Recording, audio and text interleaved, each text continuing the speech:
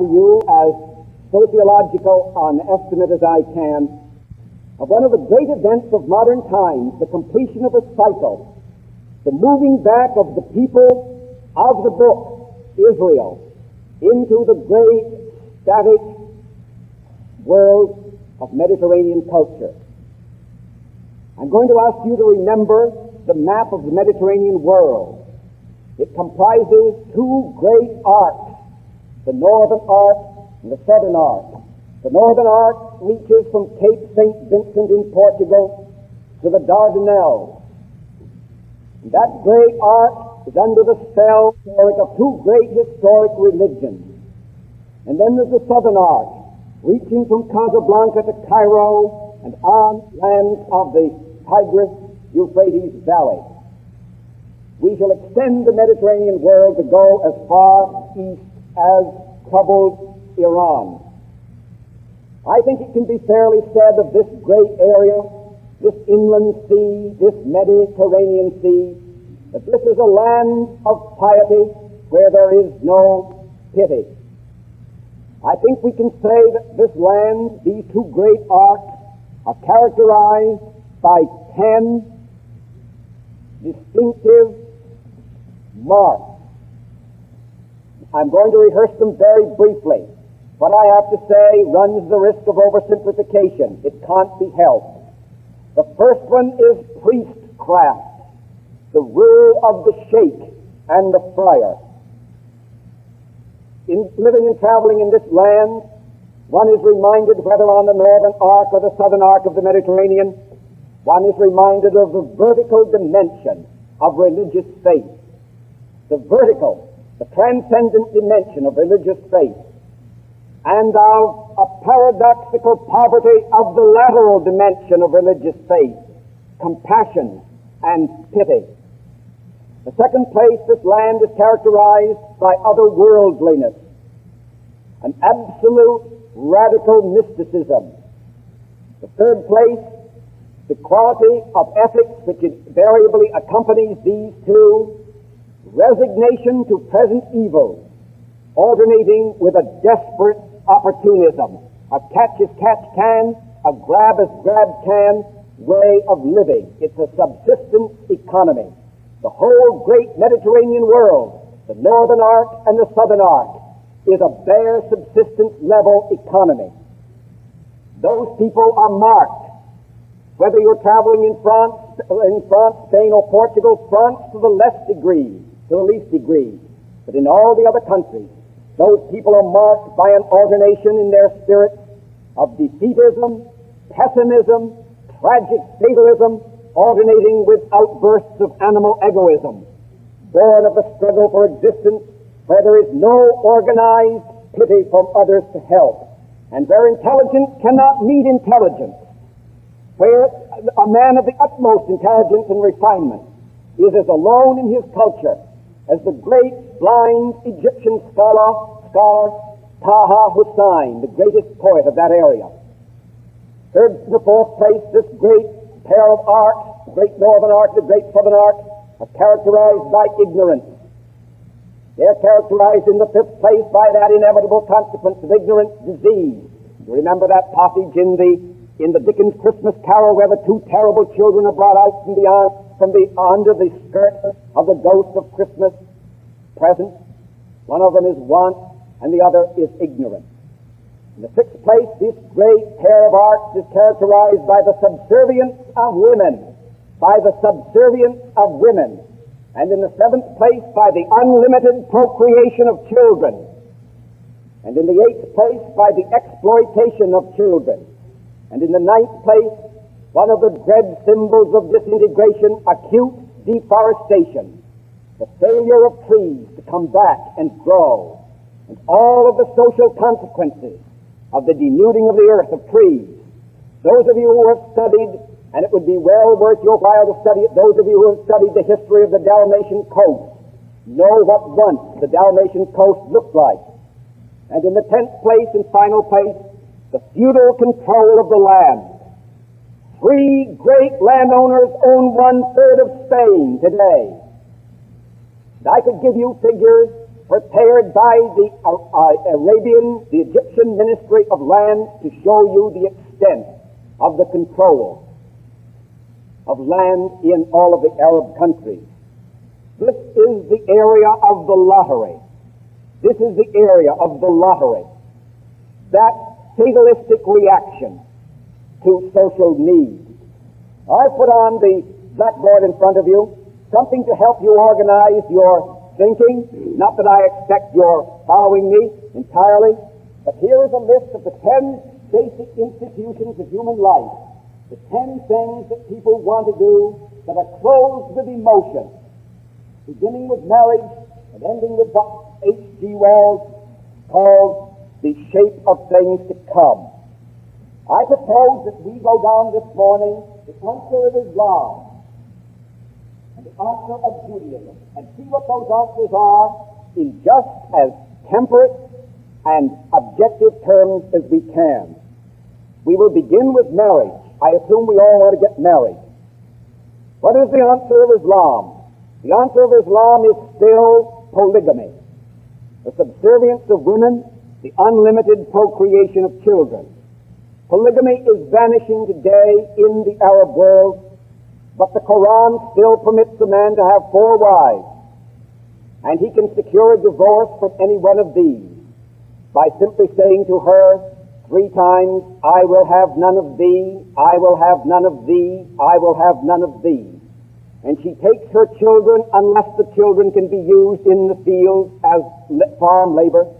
She takes them on the street and she sells the girls into prostitution and she sells the boys into bondage to some Sagan for thievery. Islam's relationship, in Islam today, the relationship of the male to the female is characterized by the autocracy of the male. And one of the most tragic events that the preceptresses of the Western colleges, the Western missionary colleges in the Arab countries tell me occurs, is the retrogression of the girls trained in those colleges and sent to American and British institutions. They slide back into the old relationship of subservience. The answer of Judaism is monogamy, with all that it means, the equality of women and planned parenthood. Children are born of marriage, altogether too many for this world, this area of surplus population. What is the answer of Islam to its unlimited procreation of children? Exploitation and degradation, neglect in the early years, and exploitation in adolescence. The death rate in Egypt is 248. The infant mortality is 248 per thousand. 248 children born died during the first 12 months of what should have been their calendar of life. Little children, as soon as they can hold a mud hook or a fork, are sent into the field, and they are paid between 7 and 8 cents a day as laborers. In the big cities, Alexandria and Cairo, there are at least 100,000 waifs. You can't call them a constant caseload in American social work sense because nobody takes care of them. They are merely statistics. Horrendous statistics for those who fear that their pockets will be picked or they'll be slugged in a dark street by some of the older and the more venturesome of these children. When I was last in Cairo, they were having the annual debate about the compulsory education law, and the attorneys for the vast landowners rose in the Chamber of Deputies and said these following words: you cannot pass a compulsory education law in Egypt. The children of the fellah, those are the peasants, the children of the fellah are the principal economic resource of our agricultural population. The answer of Judaism is consecration of all to the child. Consecration of all the resources of health, all the resources of education. The first buildings built for the people who are coming in today at the rate of 1,000 a day from all over the troubled world to live in Israel. The first buildings are buildings built for children. All schools are filled with vital, eager students. Those of us who are Christians can remember the 2 great instances in Jesus' life which show how Jewish his background was. the welcome by the teachers in the temple to the young boy who could talk with them, and in that last week, his summoning the little children to him and warning the older people of the millstone. So the perfectly natural, that lovely attitude toward children continues today, and I could tell you stories to prove it. The answer of Islam is exploitation, degradation, neglect. The answer of Judaism is the care of all, the devotion of all to the child. Now the life of the mind is an institution. The life of the mind, this great university is dedicated to the life of the mind. The life of the mind in the Western world is an institution. It has validity and objective claim upon us. What is the answer of Islam to the problem of what shall we do for the life of the mind? How shall we organize for the life of the mind? This is the answer of Islam. 87% illiteracy. 13% literacy. I was just talking with one of the great socialist leaders of India. How I wish you could hear him. Dr. Lohar. He said in the vast populated land of Egypt, their illiteracy burden is 86%. They shade the Arab world by 1%. There are in Egypt no schools except the Sheikh schools. I was once talking with a monogamous Egyptian who spoke perfect English. He lived in the English and the Swedish world for a long time. He and his wife had 4 children. He was raising 2 to be illiterate, and he was raising 2 to learn how to read. He sold wristwatches to the British soldiers at the little town of Zagazig. Zagazig sounds like something out of Kipling, on the Nile, going up to Alex. And I said to him, how did you arrive at the choice of the 2 children who should learn to read and communicate with the world in which they're living? Why, he said, Mr. Sharp, I can't make enough money. The Sheikh charges me £5 a month for the education of the 2 children. My wife and I have had 4 children. We love them dearly. We can only hope that those 2 who can read in the private Sheikh school can teach the others how to read. He said to me, some of the more thoughtful British soldiers asked me, why don't you start a revolution? And he said to me, do you realize that we can't communicate with anybody in the Arab world with whom we cannot talk? We cannot read anything. Only 13, 14% of us can read. And if I were to start a social revolution here, I would have to communicate orally. I would have to talk with a man who would come, and the railroad fares forbid it if the censors and the police officers didn't. I would have to talk. We would have to get together. We can't communicate. We can't read revolutionary documents. The broadcasting in the Arab world is chiefly in the language, the classical Arabic. No wonder that people can't buy anything. And so, for the most part, they can't understand what is said to them over the air. And the only communication which is possible for this great body of 87% of the people of the Arab world is a communication by word of mouth. All the symbolism of words is a dark continent to them. But what about the great University Al-Azhar in Cairo? There are 2 universities, Fuad University in the west, and Al-Azhar. In Al-Azhar, the great university where rote and tradition and the sing-song method of learning obtains today, you see scholars who have not done a productive day's work in their lives who are 80 and 90. They have been in this institution sitting on little hassocks, singing and half-screaming all their lives the majestic ethical precepts and religious mysticisms of the Quran, maintained there in this parasitical scholar's existence. What is the answer of Judaism? Compulsory, free, complete education for every child, climaxed in study in the Hebrew University in Jerusalem. Take the scientific outlook. Out of the life of the mind comes or may not come the scientific outlook. And what is the answer of Islam to the problem, how shall man's relationship to his adversities be rationalized? That seems to me to be the question involved in the scientific outlook. The answer of Islam is inshallah or marshallah, supporting the Arabic concept of mektub, M-E-K-T-U-B, which means fatalism, expressed by the French in the southern part of France by the word je m'en fiche royalement. Inshallah, Mashallah. Resignation. The shrugged shoulders, the hands uplifted, the gesture of fatalism and hopelessness. When a child is born with some loathsome, crippling disease, like a clubfoot, if the child can live, the child is put upon the streets to exploit his deformity and serve as a source of income for the family. And this is about as far as they can go toward rationalizing the accidents of birth and of disease. It is a world of acquiescence, a world of defeatism. It's a precedent-ridden land where, because things have been done for 18 centuries, they'll continue to be done. It's a land which the lawyers would describe and the agronomists would join them. It's a land of waste and scrip, where every inflammable thing is burned. They burn even the droppings of the cattle, which is a terrible thing to do for a land that has lost its humus. The land of unchecked disease.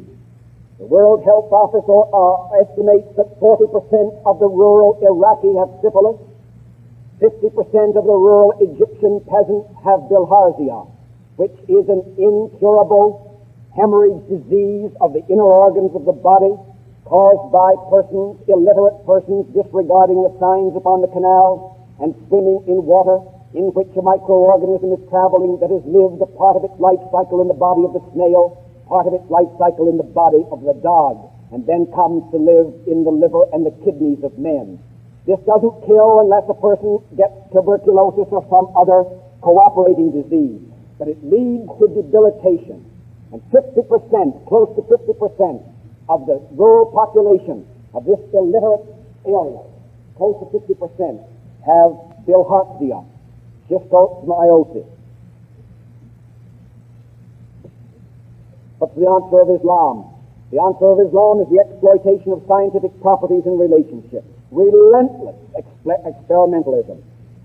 I don't know whether you know it or not, but sometime you ought to ask somebody up in Chicago to send you down, unless your library has it, a film called House in the Desert, which tells the story of how a young Jewish pioneer with 148 youth aliyah kids discovered how to drive the salt out of the sands of the Dead Sea and there to raise tomatoes, lettuce, pineapples, sugarcane.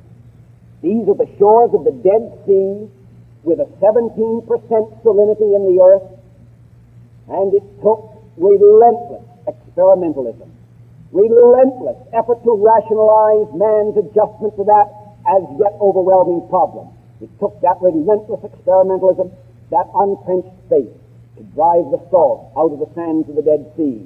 There it has lain for centuries. Hope. Along comes a person with 148 young orphans, making up his mind that somehow there must be a way of rationalizing that relationship and exploiting the possibilities of that richer with its pall of salt. And they found out how to do it. Their observation of a geranium plant cracked the secret. The land of irrigation, the land of hospitals, it's a land of humus husbandry, it's a land of public health. Henrietta Zold, the leader of public health back in 1913, said, when a mosquito bites an Arab, the mosquito bites a Jew. Take the code of ethics. Take a code of ethics that balances, that rationalizes men's relationship to their own kind.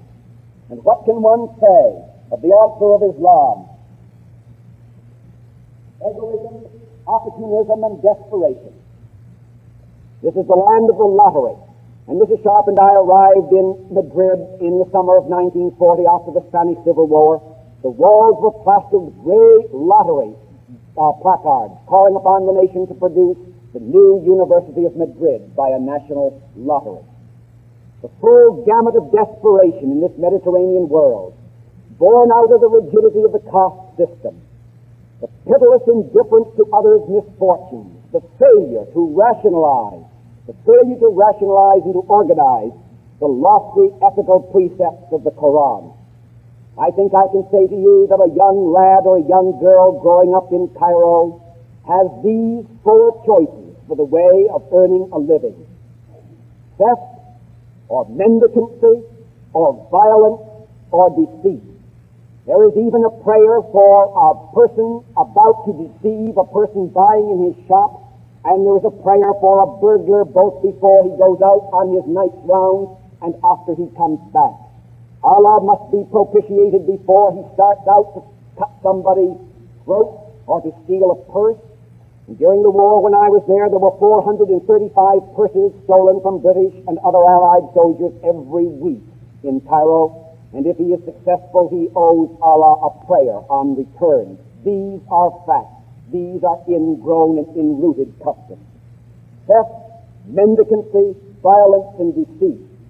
You have read occasionally of riots against foreign property in some of the large cities of the Arab world. Those have been interpreted to you as riots caused by chauvinism, by a desire to express national destiny and to insist upon national destiny and the removal of troops. I lived through one of those and watched it. In the space of about a half an hour, using traffic standards, the mob of about 5,000 people, about like our Cicero, Illinois mob of 3 weeks ago, destroyed $100,000 worth of plate glass windows and the valuable goods that were behind them. What made the people act that way? Just one word of 4 letters, and it's spelled L-O-O-T, loot. Loot with which to get something to eat, get something to wear, in a world which economically is a vast black market, where the $64 question is how shall the Arab farmer pay for his galabia, this long flannel Calvin Coolidge type of nightie, which during the day they belt up and during the night they sleep in, because many of them have to sleep out of doors or sleep with their animals. What is the answer of Israel? Well, Israel is no company of angels, but the answer of Israel seems to be, and I am a Goy, a Gentile, the code of righteousness, the code of social solidarity, including the Arabs, the code of social fluidity, the code that leaves room for a man to hope that he can be better, more able, live longer than his father, the code that leaves room for social imagination and concern. I want to make it perfectly clear that I'm not whitewashing the nation of Israel. I have very deep criticisms to advance for the attempt of the Orthodox Party in Israel to dominate religious education in that country. And Dr. Chaim Weizmann needs the support of world opinion in his effort to prevent the establishment of a theocracy, an antique Orthodox theocracy in Israel. And in government circles behind the scenes there is plenty of infighting and slugging and dirty work at the crossroads. But through it and above it and beyond it all, there seems to be the code of social solidarity, the code that finally rationalizes people's relationships about the controlling idea, the shape of things to come, loyalty to the state. Take the question of land tenure. Professor Crane Brinton of Harvard says that a revolution can be defined in this way: a basic shift in real estate property titles. Professor Brinton says he needs a world authority on revolution. Professor Crane Brinton says that a revolution occurs when there has been a basic shift in real estate property ownership. I have no time more than simply to sketch what a burden, what an old man of the sea, the feudalism of land tenure is in the Mediterranean world. The tenant farmers, the wives, the children, and in the Arab world, sleeping with, working with the buffaloes. This is the life of the fellaheen, the life of the peasant. It is an economics of grunt and groan, an economics of primary physical effort to achieve anything like immediate rationalization, anything like an exchange of the products of the earth and of industry. The answer of Judaism is the answer of commonwealth. We're thinking of land tenure now. The answer of commonwealth, of land held in common. I'm perfectly free to say, and they would wish me to, that it's a socialist economy. There is no doubt about it at all. And I believe that that is the middle way in the Far East. Everyone sharing, everyone serving, everyone receiving from the precious resources of the earth. Everyone concerned about the use of water. Everyone concerned about the use of humans. The good Jew has a sense of humor. He will not burn anything, the decay of which can put the flesh back upon those wasted hills, those hills where the rock has come out and the good earth has gone down to the sea for centuries because the trees were cut. Take manufacturing, finance, and commerce. In general, one can say, with some exceptions, that it's an economics of grunt and groan, and primitive barter system still throughout the Arab world. We're not blaming them, we're simply describing. It's an area of tent industry, an area of pastoral pursuit, of hand labor. Our distinguished socialist friend, Dr. Lohar, who was speaking to a group of us in Chicago the other day, said, consider the plight of India, and India adjoins this Middle East and Mediterranean world. The per capita industrial investment in this country, in America, is $2,000. In India, it is $30 per capita.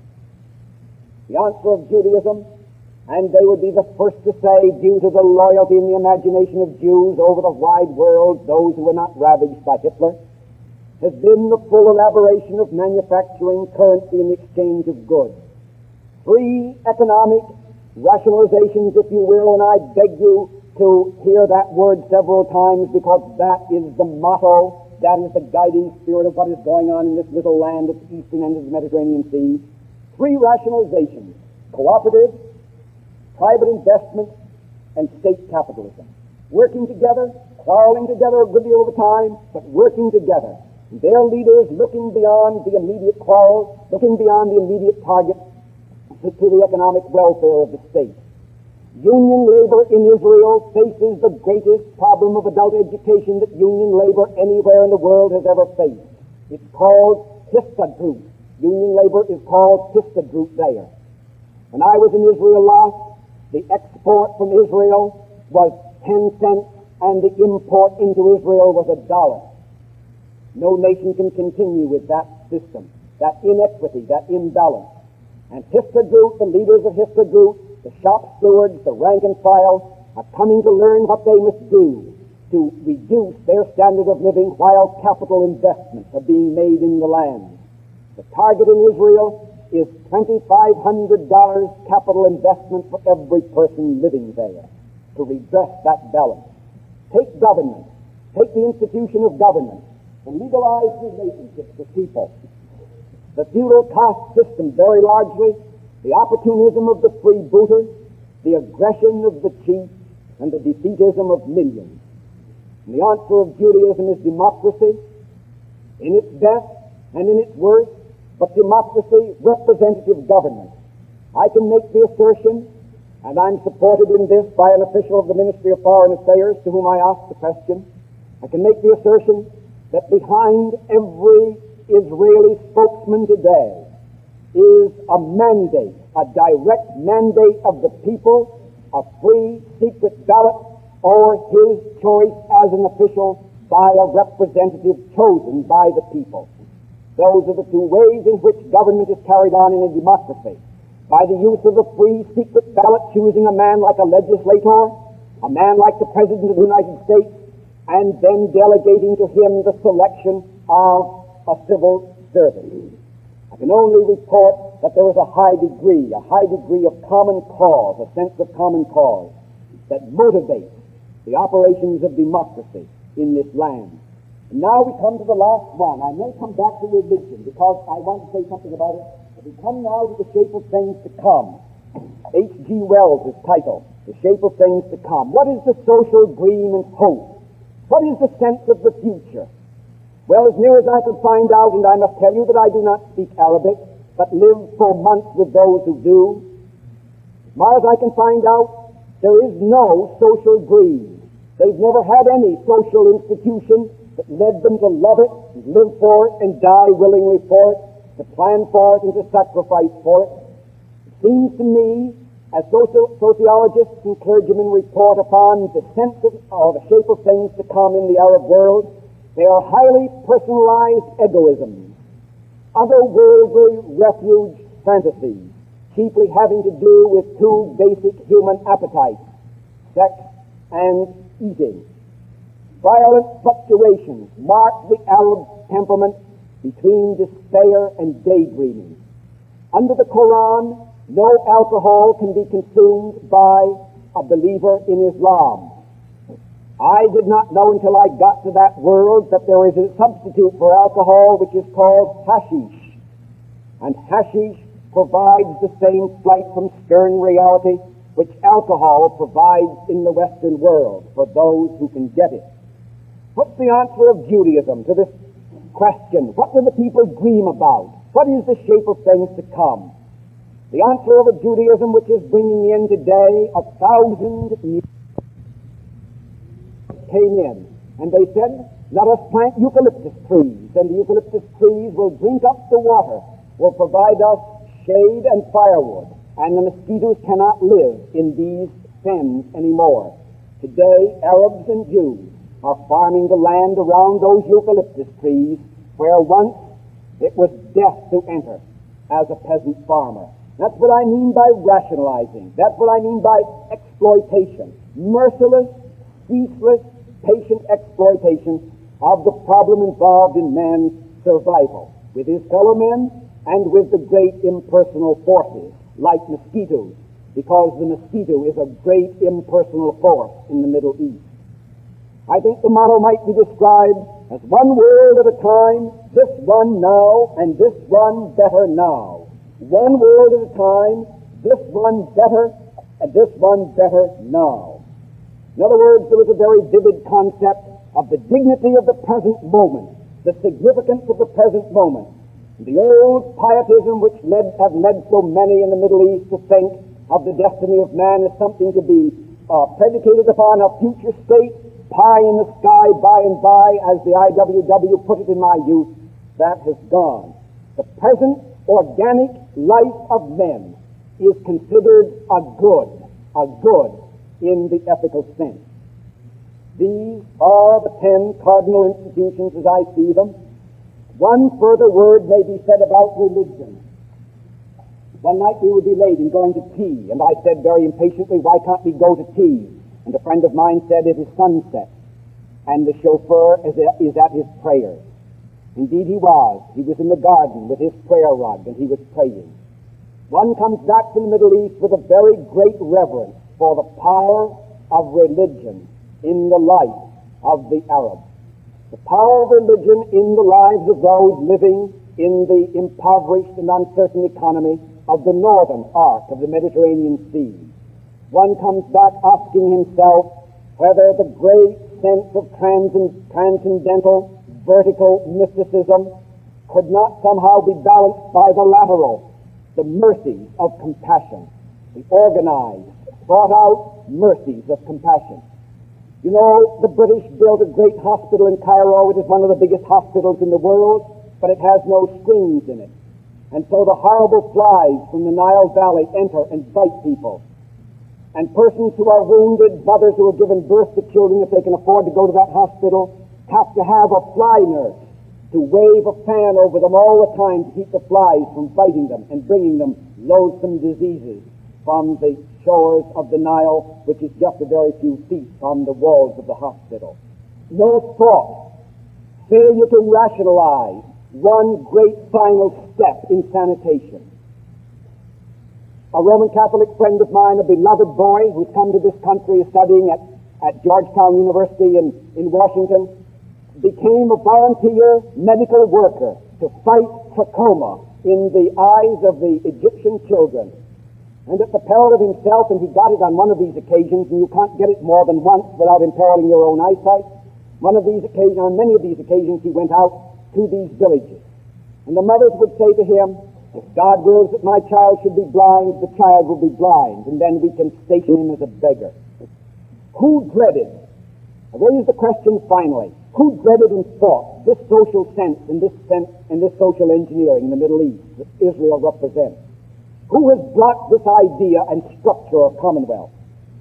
The owners and the foreign exploiters and the would-be exploiters of this area, where we see the oldest continuous institutions of the Western world. In this area is the Nile Valley, one of the two sources of human civilization on this earth, and to the east of it is the Tigris-Euphrates Valley, another source of civilization. The feudal Arab chieftains fought this coming of Israel. The importers into the black market economy of the Middle East fought it. When I was in Cairo, lipsticks were selling for $12.50 apiece, and an aspirin tablet was selling for 50 cents apiece. The persons who were astride of the black market in drugs did not want Jewish know-how and Jewish financial genius to come in and produce aspirin tablets at 35 cents a bottle and lipsticks at 25 cents apiece. And they organized the Arab League to prevent this. The Arab League was organized in 6 of the great industrial cities of England, and it was shoved upon the cabinet of Winston Churchill. The authority for that was an importer in Cairo who was benefiting from the machinations of the Arab League.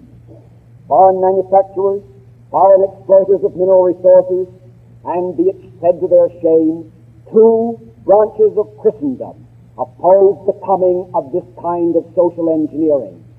And the social teachers, the social servants of those 2 branches of Christendom ought to have been wise enough, ought to have been compassionate and foresighted enough,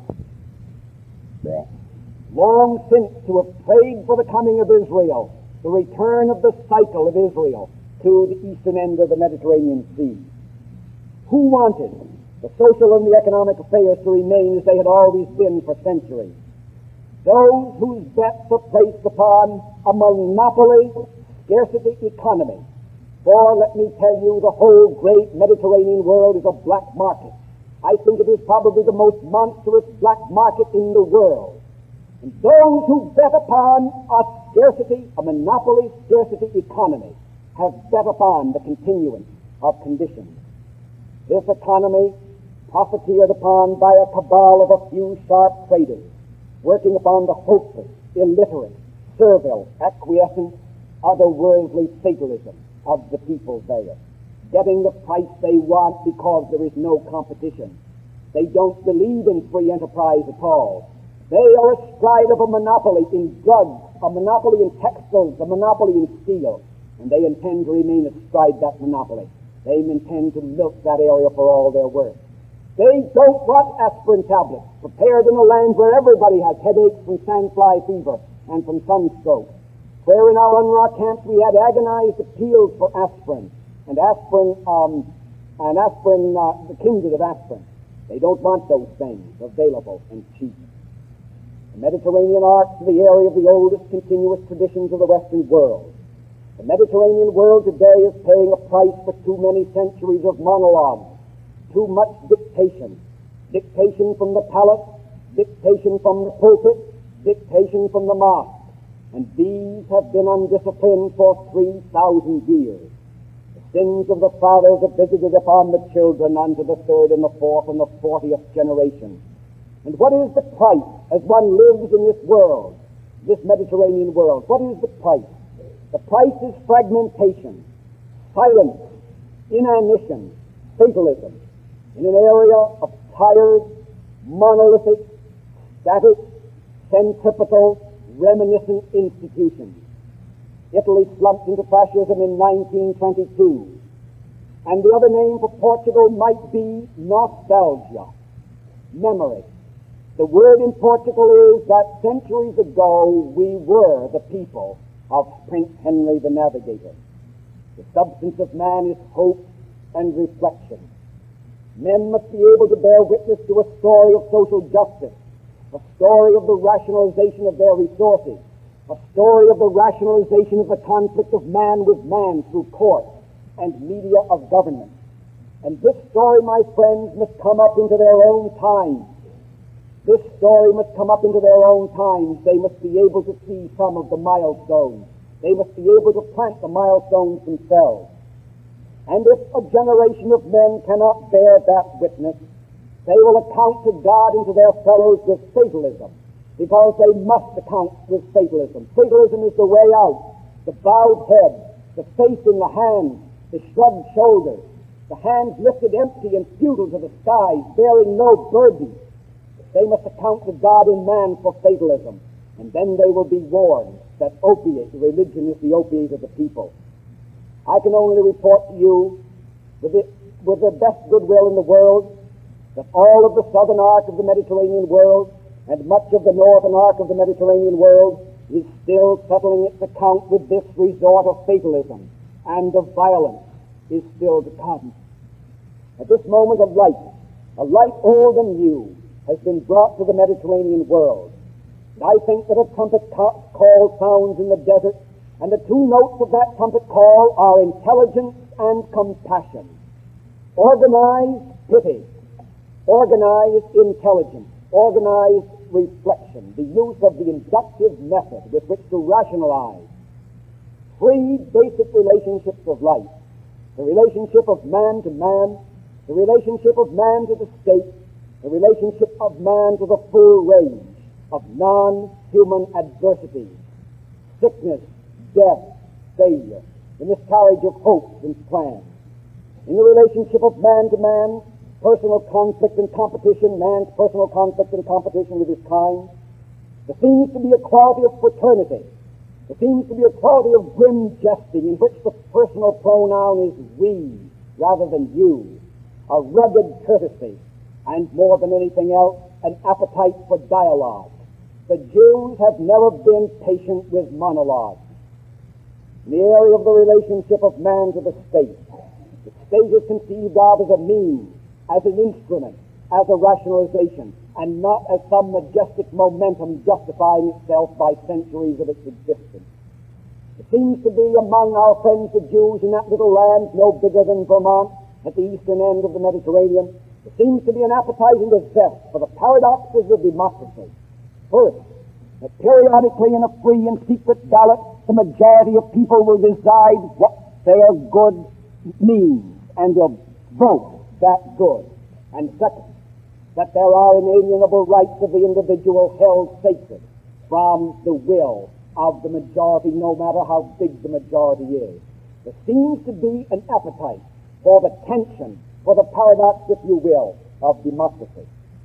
And in the relationship of man to the full range of non-human adversity, relentless experimentalism, unceasing experimentalism that burns the midnight oil until the dawn comes. Exploitation there. And in the house in the desert, the film I referred to shows you how that bore fruit on the shores of the Dead Sea. My most moving recollection out of two trips to Israel, one when I was in the British Army, and second last year at Eastertide, is a sense of a zone of objective worth, an area of validity in consciences of most men and women and youth, an area of validity lying beyond bringing discipline to bear upon all nearer goals, all persons, all plans, all party targets. I call this a sense of commonwealth. May I leave that with you? I come back and share with you at a time of national need for this in our own life, the sense unique, as far as I can see in the Mediterranean world, this sense of an area of validity, an area of objective worth, lying beyond party plans, lying beyond the conflict of man with man. These people are taking in 1,000 refugees a day. They have taken in enough people since May of 1948 to be an equivalent of 80 million immigrants into the United States. That's the disproportion of the newcomers to the old-timers. These people speak 42 languages. They are carriers of 42 cultures. And yet they can verbalize. They can communicate. They can see signals hoisted by the sabras. I hope there's at least one person here who knows what a sabra is in Israel. The sabra is the prickly pear, the girl or boy who was born in Israel and feels a birthright claim upon the soil.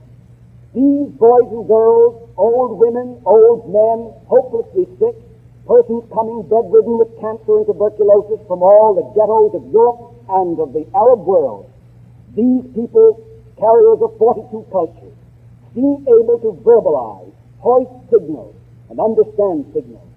These are the 6 most precious words in this land: trees, children, water, humus, peace, and the land.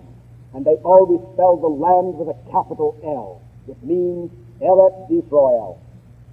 Theirs is the bedrock, the ultimate, the persistent understanding essential to the creation and the maintenance of the nation. It obtains and is obtained in Holland. It obtains and is obtained in Denmark, in Australia, and in Finland. It is blowing out in the wind in France today. Israel has brought the quality of Walt Whitman, his love of America, to the Mediterranean world, to symbolize commonwealth in hope and memory, to rationalize commonwealth in the plan and the blueprint, to structurize commonwealth in the institutions of intelligence and the institutions of compassion, to organize pity, to put the nurses in uniform and to give them test tubes and to give them syringes and to send them to mothers in labor and to keep them with the children, taking the silver nitrate to turn back the bred germs of trachoma, not saying, if God wills, my son shall be blind and then I shall sell him into beggary, but rationalizing, bringing intelligence and compassion to bear upon the problem of relating man to man to the state, and man to the vast area of subhuman conflict. I can only tell you this: Amos and Isaiah have come back from 2,000 years of exile, carrying the word of the Lord in one hand, and in the other hand the test tube and the syringe and the scoping wrench.